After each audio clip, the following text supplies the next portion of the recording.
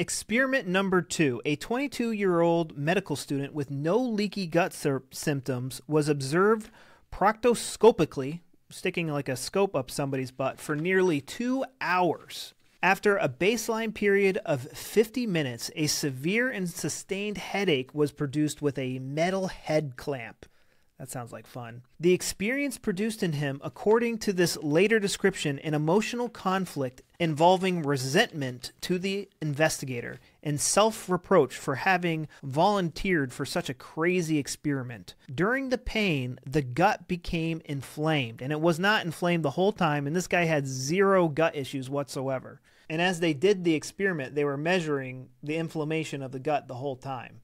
All his numbers went back to 0 when they took off the head clamp and the headache stopped. So this is a study by Almy called the Irritable colon. And for a long time, I tried to treat my leaky gut symptoms with diet and supplements and drugs. Nothing ever worked until I started addressing the stress that put my gut into overdrive and was giving me leaky gut symptoms and causing gut inflammation. I show people exactly how I did this in my 13-day protocol. The first day is free in my bio link.